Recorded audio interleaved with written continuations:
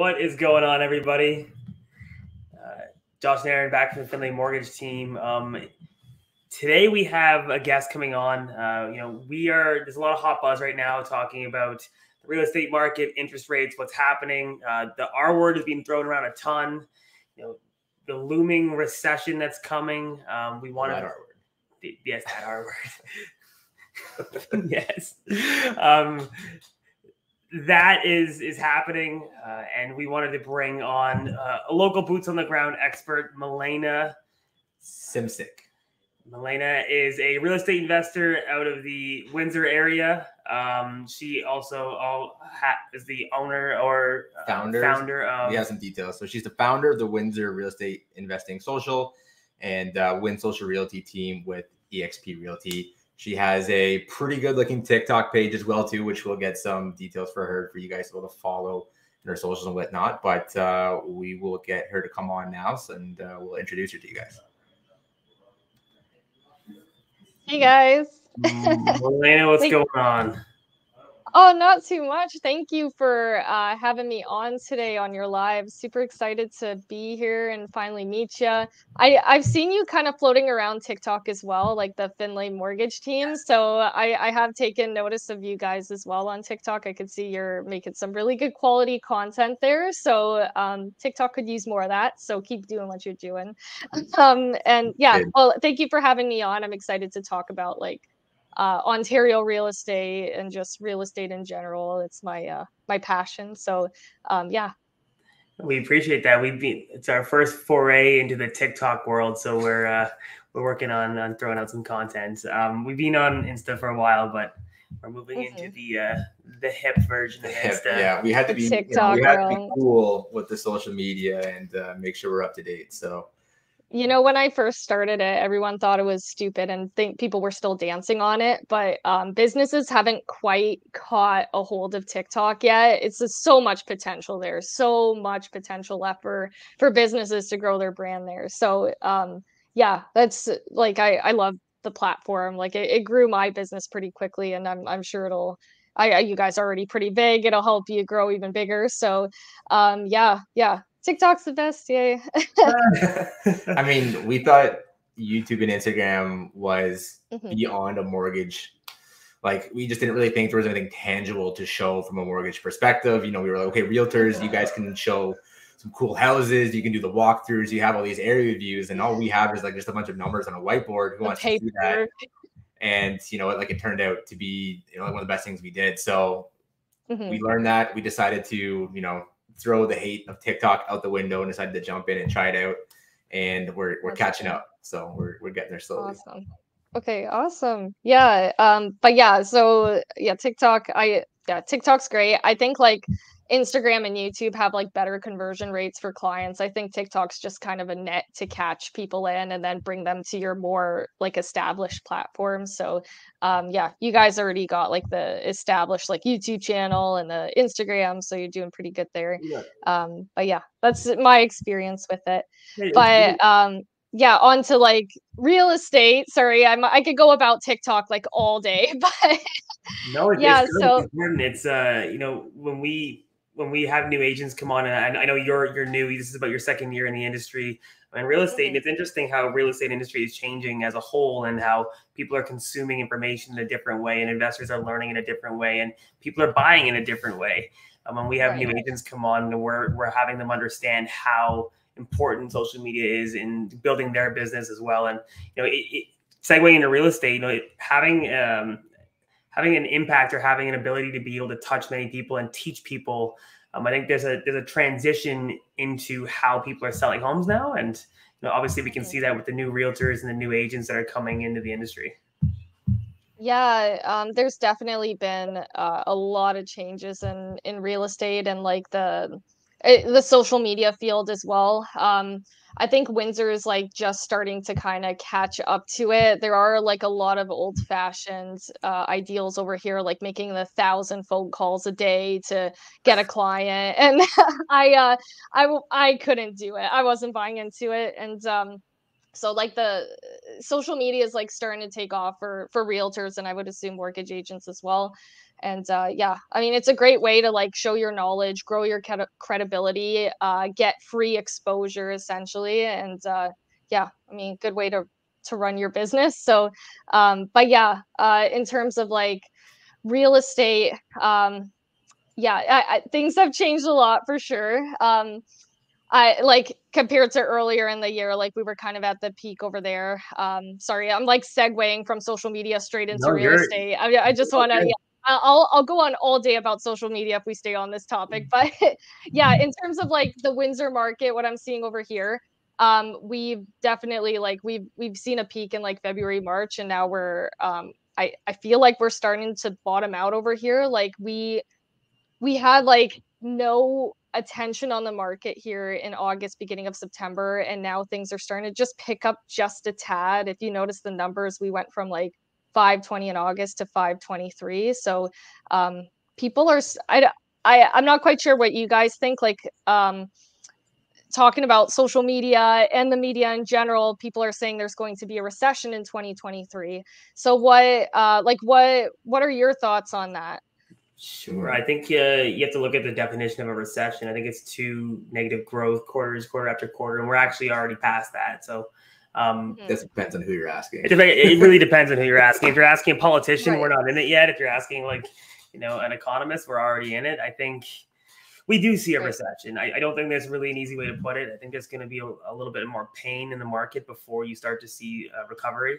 Some of our lenders just increased, like there was fixed rates went up. I think it was last night, if I remember, or the night before. But so, it was about 20 basis point, rate hike there. You take a look at like Scotia's posted rates, and you're essentially 6% across the board right now, whether you're owner occupied, or on a rental. The 5-year variable is just under, but I mean, we're all expecting at least, I think a half a basis point is a little low. I think we're probably coming in around 75, but even at that half a percent, 50 basis points, we're going to be at 6%. So I think there's a lot of talk of, like we're 6% across Canada by next year and going into 2024. And I think the little hints or the little comments that were made early in the year of, rates kind of cooling by mid 2023.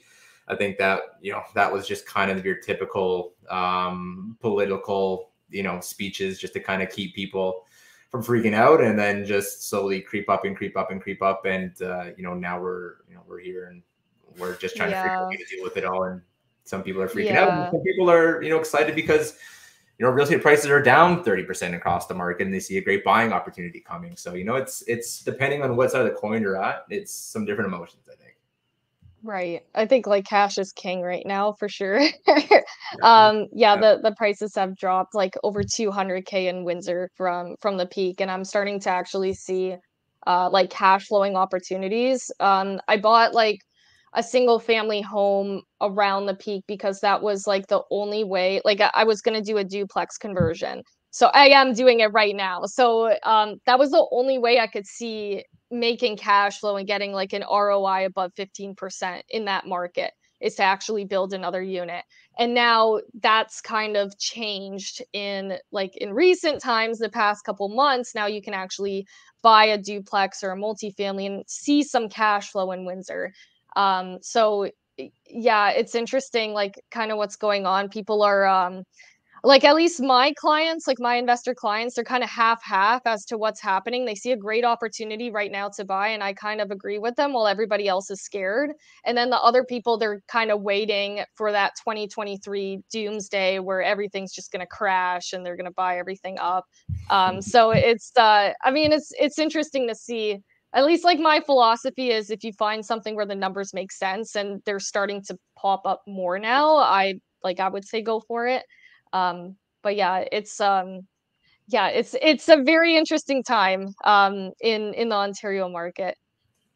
I just had an appraisal on a duplex come back 100,000 under where we thought the refinance was going to come back. Oh no, that was fun. Was that in Windsor? Yeah, that was in Windsor. So I hope it's only up from there at that point. But I think we see, we have a rate hike coming, I believe, on the 26th, with 12 days from now. I believe that there's going to be 75 basis points. I think I was talking to a few of our larger lenders and private capital firms, and they're pricing in a full point over the next 6 months, an increase. The rhetoric and sentiment is that it does stop eventually. Well, they want overnight rate 4.5% by the end of next year. So what is that, 1.25% right now? Potential increase. We're at 3.25 right now. Yeah, I think so. So potential another 1.25, 1 point to the overnight rate. So which is huge. Like it is really interesting that deals are still being done though, and I think it's important to understand as a professional in this industry that people always need value. So anybody who's watching this who's a real estate agent or a broker or mortgage agent, coming from a place of value right now, coming from a place of helping people is going to be the way in which you're going to be able to get business in this industry and in this market. I personally, Aaron personally, we've never worked through a market like this. A lot of our lending partners that we've dealt with who opened up private capital firms and mix in the last 7-8 years, never seen a down market like this. 2008 didn't see a market that lost that much value this fast. It really is kind of unprecedented times. We've never seen anything really like this. Yeah, I agree. I like, do you guys think it's like a good, if you were to buy like within the next 6 months, would you buy now, or do you think like you would buy a little bit later? Like, do you guys think that we might have a crash in 2023? I'm planning on buying at the start of 2023. I think that the interest rates are going to go up, and by the start, like end of Q1 of 2023, I think the majority of the pain is out and a lot of inventories in the market. And focusing specifically on multifamily, like larger multifamily buildings. I think that some people who bought a little while ago are going to be over leveraged. They're going to be getting squeezed in variable terms, and they're going to want to sell, and cap rates are going to expand. There's going to be a lot of opportunity in the market. And we're seeing that the best assets right now that are holding value are multifamily assets. Ones that are cash flowing, and rent has increased at such a rapid rate in the last 6 months that, any sort of increase in cap rate is being offset by the market rent on these properties. I think it's a phenomenal opportunity. And a lot of our investors are sitting on the sidelines waiting for those opportunities, probably at the start of next year. I think it's like kind of what you mentioned earlier, like if you're doing your due diligence and you find a deal and the numbers look like they work and, you're excited about it and everything checks out, then, there's nothing wrong with pulling the trigger on that deal. I think, one thing that you can easily get caught up in is just that analysis paralysis. If you're trying to factor in a whole bunch of timing and, how far down in the market are we going to fall further, where the rate's going to be? I think that's something that people definitely need to try to avoid. So I think have your numbers, talk to your broker, have an idea of where your affordability is at, have your team ready to go and your funds. And if you see a deal and it makes sense, there's nothing wrong with pulling the trigger. Like your affordability point and your comfortability is going to be different than what somebody else is going to be, in the market. So you can't be really tied up in trying to compare your buying times with other people's buying times, or you're going to put yourself in a sticking point. So is the market going to fall further? It might. There's some places that are holding up a bit more in the secondary markets than some of the major markets are. So it depends where you're looking. But it's time to tough a market, tough to time a market either up or down. So, just keep your eyes out for the good deals. Yeah, I agree. I remember working in like February, March, and absolutely nothing was making sense. And I was talking to a TD commercial agent, and he said a lot of the deals that went through in February, March for the larger multifamilies, they were not able to get financing for them because like the cap rates that they were basing them on were incredibly low at the time they bought it. Like it was insane, like the cap rate in Windsor back then for those larger multifamilies. Like I saw stuff go for like 3%, which is insane. You might as well invest in like an index fund at that point or something instead of going through all the trouble. But yeah, it was like it was quite crazy. And now we're starting to see like in the same areas where you would have found the 3, you're starting to see like 5% now, at least for what they're selling. And I hope that goes up. Like I would love to see more opportunities in the commercial space here in Windsor.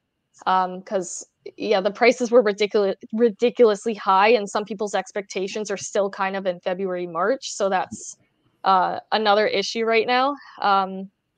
But yeah, yeah. Yeah, all the I sellers what have is expectations from February, and all the buyers have Yeah. expectations right now. Well, you were like, Ye- the GVA was at like a 2% cap, and GTA was like 2.5%. So it's like when you're buying, and you know these markets are at 2.5 cap.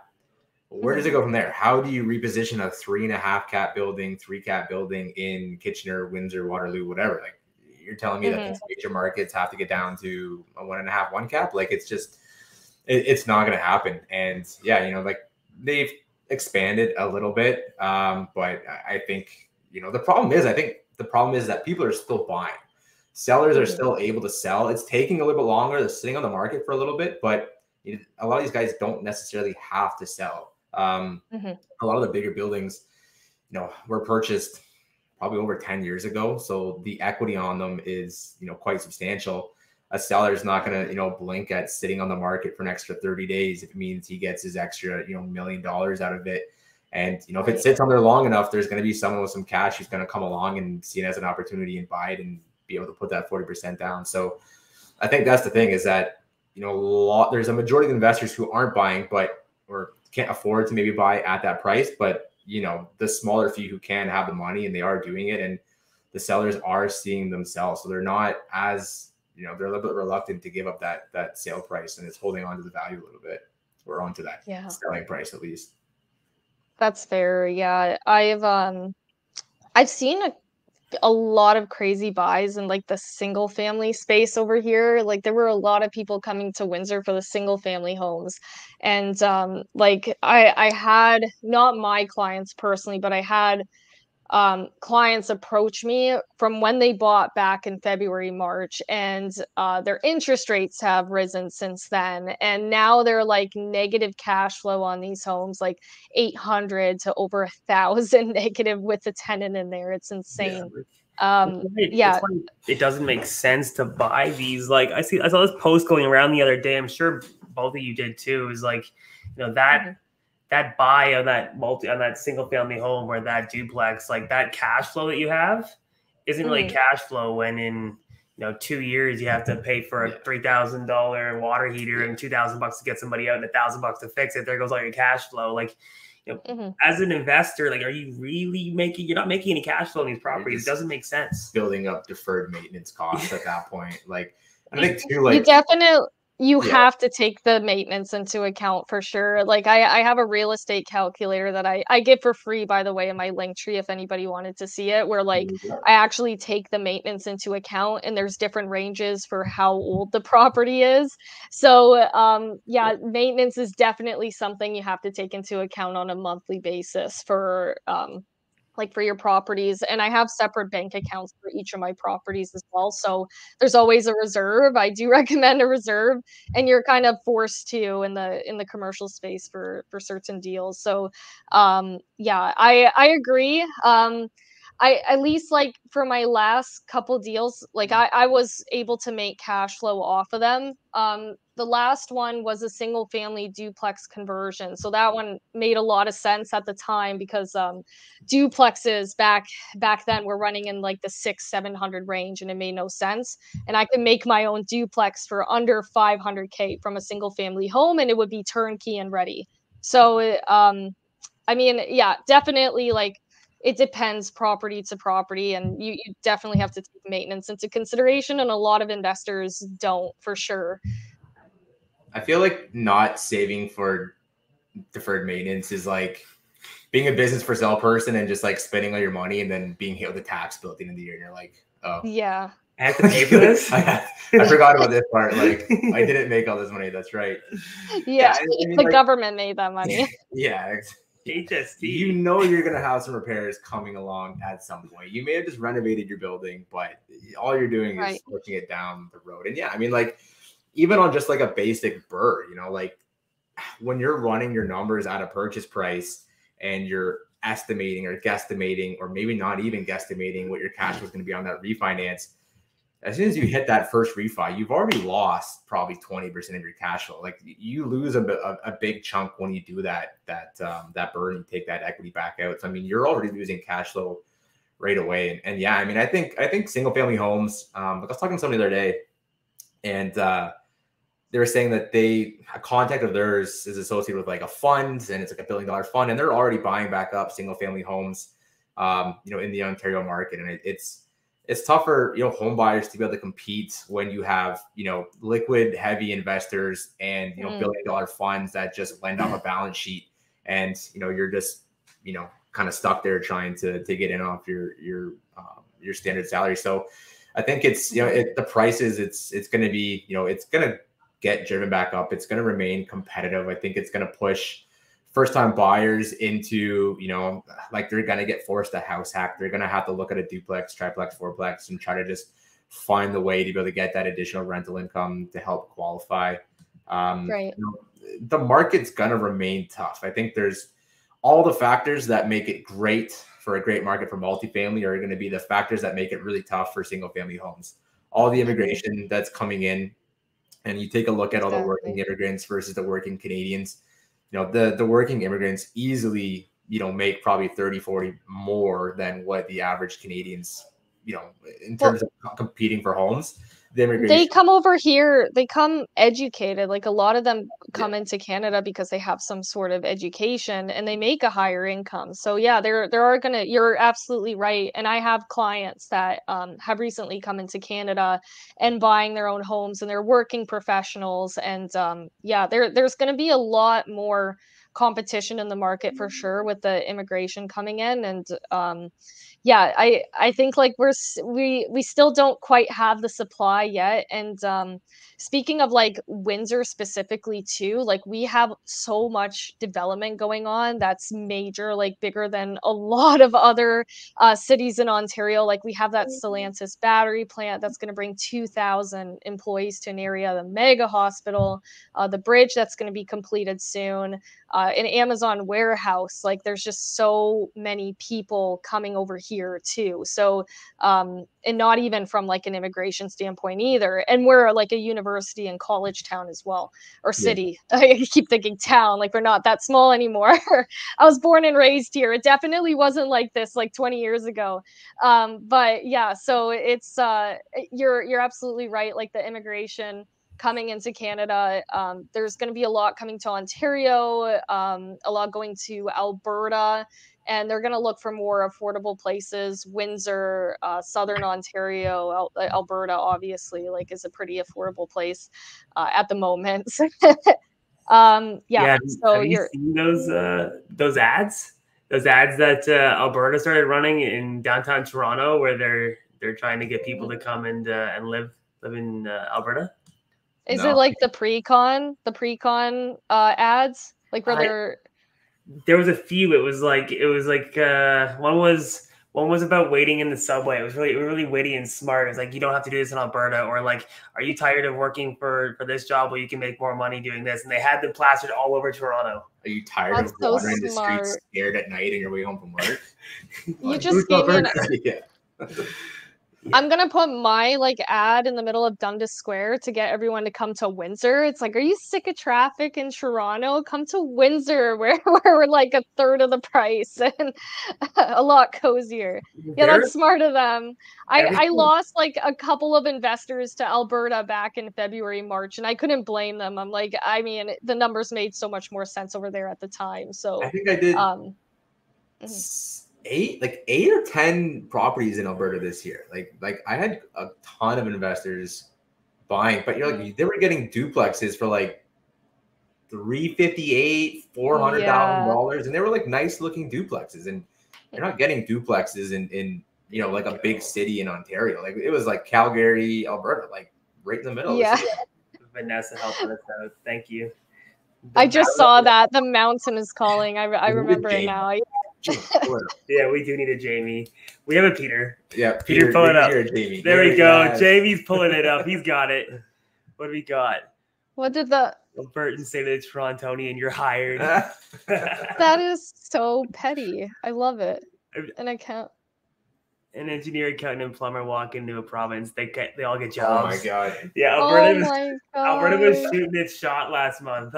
They I think they know that Look people at are feeling the them. squeeze in Ontario. Bigger paychecks. Wow. Hey, these are pretty solid ads. I'm impressed. Yeah, they did a good job. There was a lot of controversy around it. I love I Calgary. mean, it's true. It is kind of true. I can't blame them. Okay, yeah, Calgary is great. Milena, you said that you started your team. Why don't you tell us a little bit about your team? You know, you work for EXP. I see you guys everywhere. Like I know you guys. I think you just had your conference in Las Vegas this weekend or this week.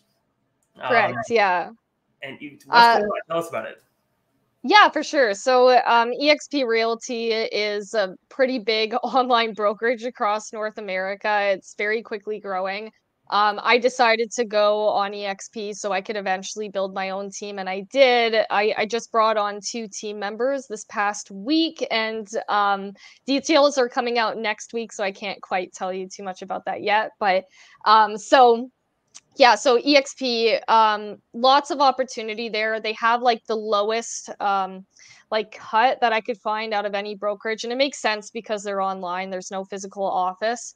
But like there's definitely a lot of room for growth there, and it's relatively easy to hire agents under you and to build your own brand under this team or under this brokerage. So yeah, I'm really liking it. I'm already bringing on team members like within my first year of becoming a realtor.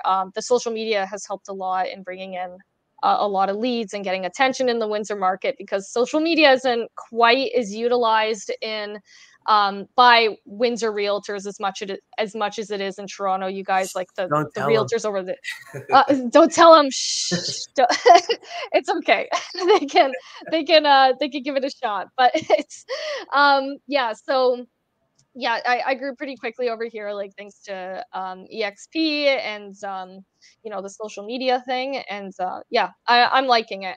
The only thing that I didn't like is you have to be a little more independent. Like you have to find information on your own. There's not going to be any hand holding unless you get a good sponsor. You know that if you're under someone that actually mentors you.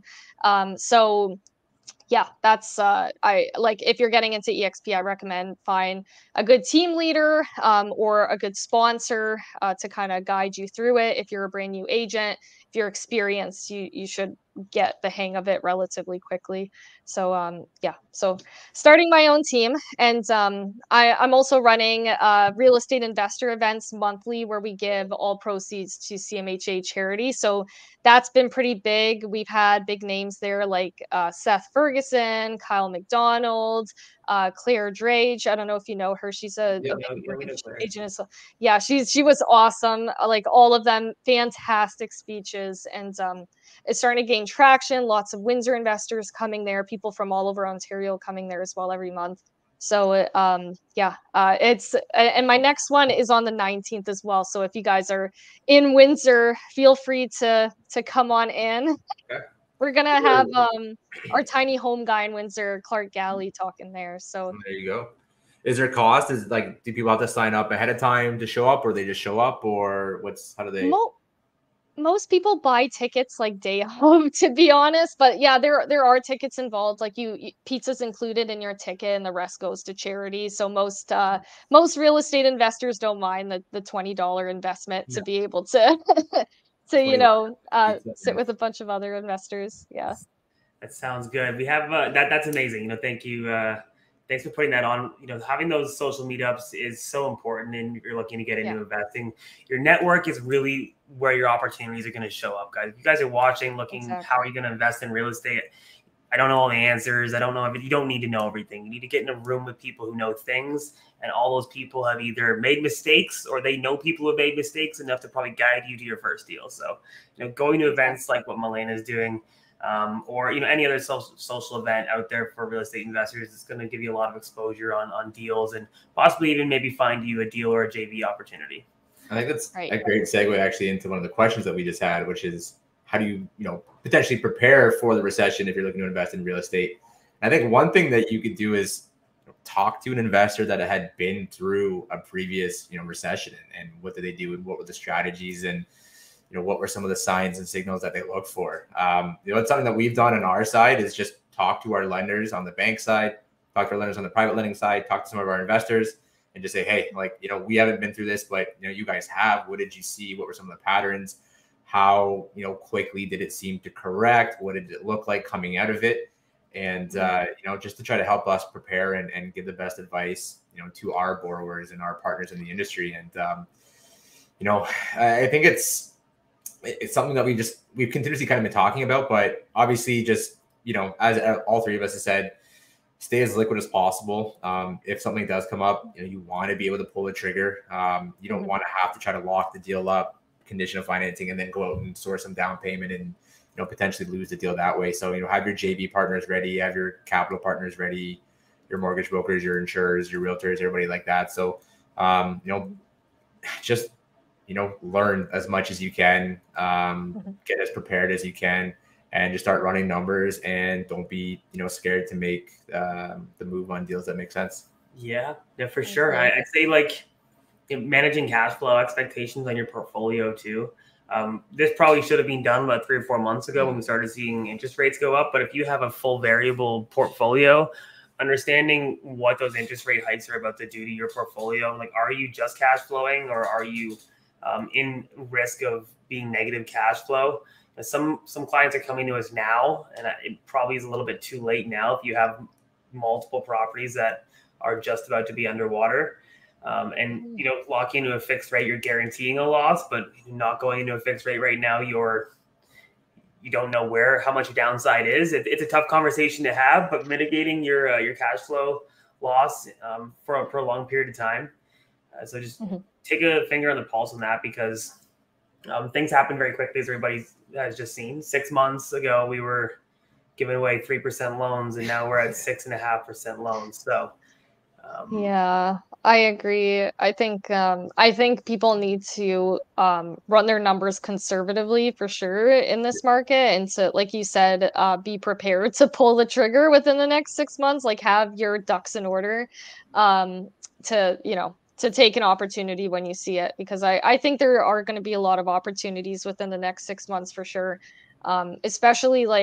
Especially in Windsor. I personally can't see Windsor staying low for too long, again, because of all the stuff we have going on here. Like, the mega hospital might even rival London's at this point. And that's a little further in the future. But if you're looking at making a long-term investment, I think, at least Windsor right now is a good opportunity. Not to be biased, I was born and raised here, and I'm a realtor here, but like, just looking at what's going on, yeah, come by with me. I need them. Yeah, it's you know what I mean. But I think the city has a lot of potential, and like, considering like the market right now, I think the next 6 months are gonna make millionaires within the next 10 years. So I think you're right. It's interesting to see what's going on. Agreed. I think that there is going to be a lot of pressure for a short period of time, and this is very man-made. This isn't something that is coming from a source. This is something that our government or our bank has created to be able to stop inflation. Right. I think as soon as they created inflation. As soon as they take the finger off the pulse, I think obviously the housing market goes back. Right. Yeah, you're right. Yeah. This is an outside circumstances. I think they overestimated what like the economic impact that COVID would have. There's a lot of theories behind there, and I'm sure there's some insider theories about it too. But yeah, I think they overestimated what COVID would do to the economy, and kind of made money free for the last couple years. And a lot of people, like, I think the best time to buy was beginning of 2021, because that was before prices really started to skyrocket and the interest rates were still low there. So it's we got some catching up to do in terms of like combating inflation for sure. What a wild time to be alive. Just think about that for a second. We had 0.99% rates You had free money with 30% appreciation on assets. You're not getting that anymore. Right. Craziness.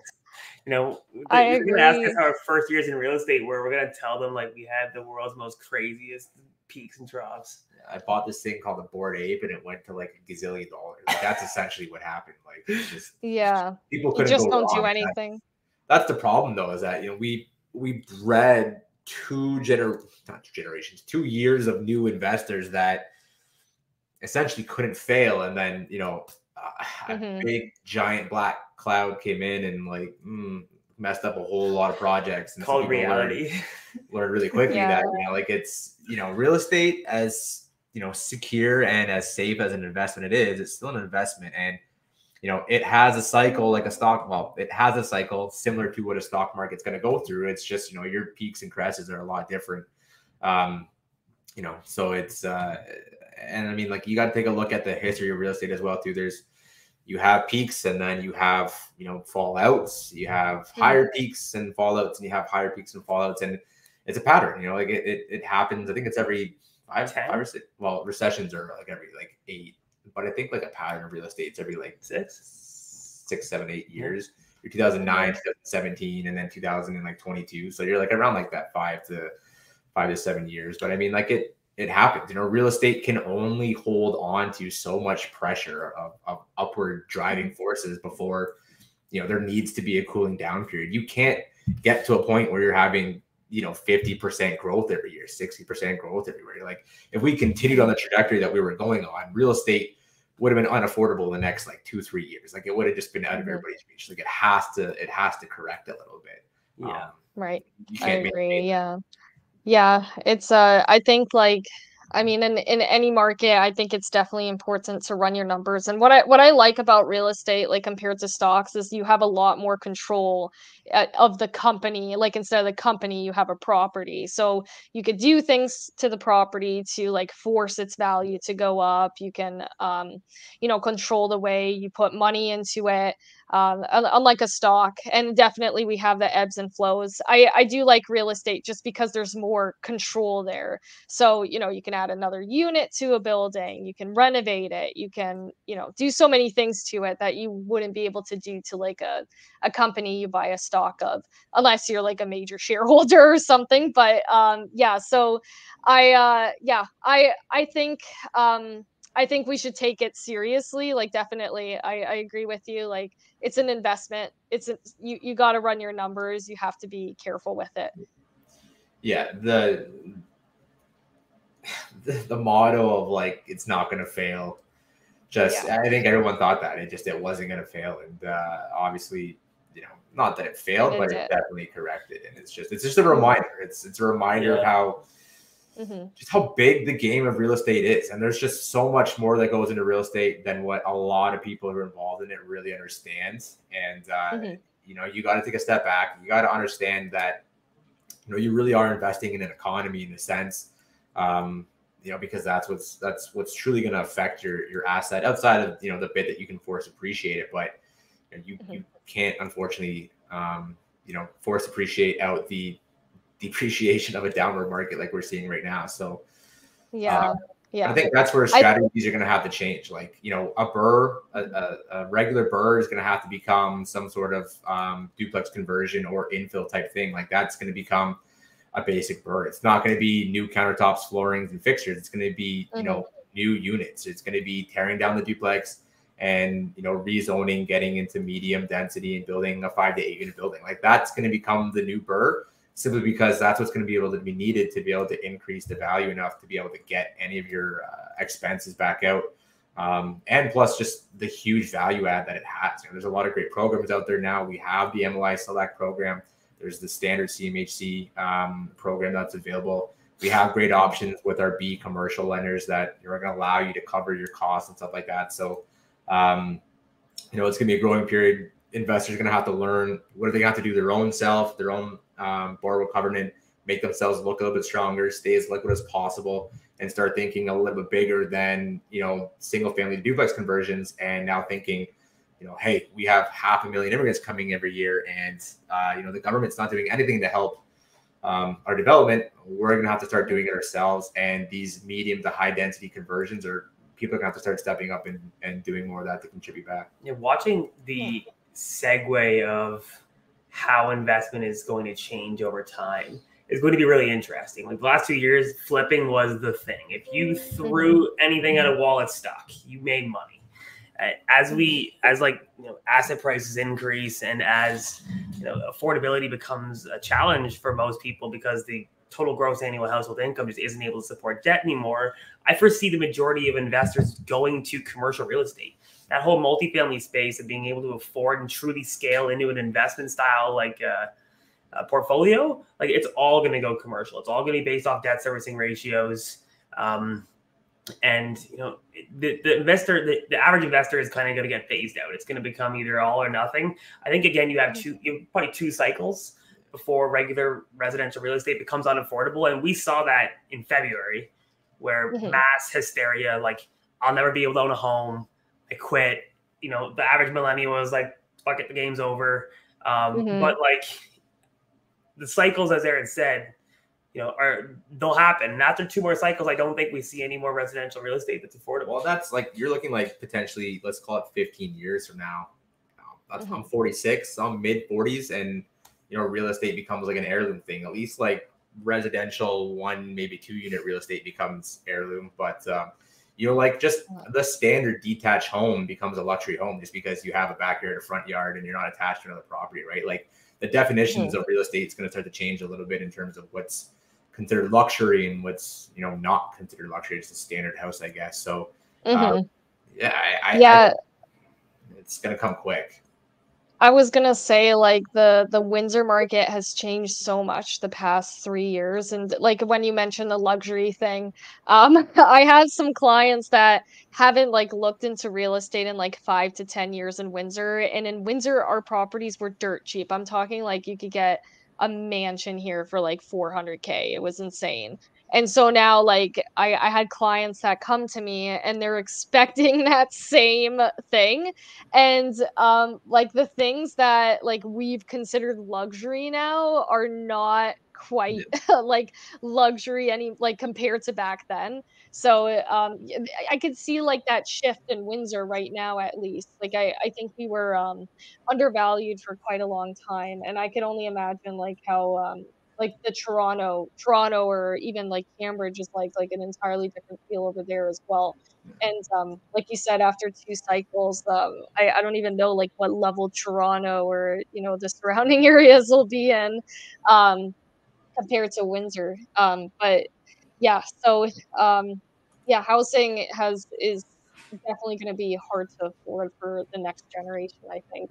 But we can't keep building single family homes, at least like full detached single family homes. I think the semi-detaches are only going to go for, I don't know how much longer we can keep building those, because zoning density is going to be the big target of concern. And, we're going to start building upwards. We can't, can't just keep plotting single units. You got to start building higher density. So I think it's only a matter of time before we start seeing 76 is huge.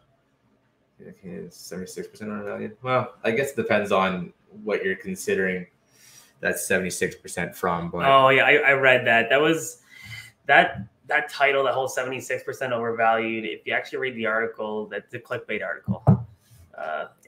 It doesn't. It's not actually saying it's 76% overvalued, but I didn't see it yet.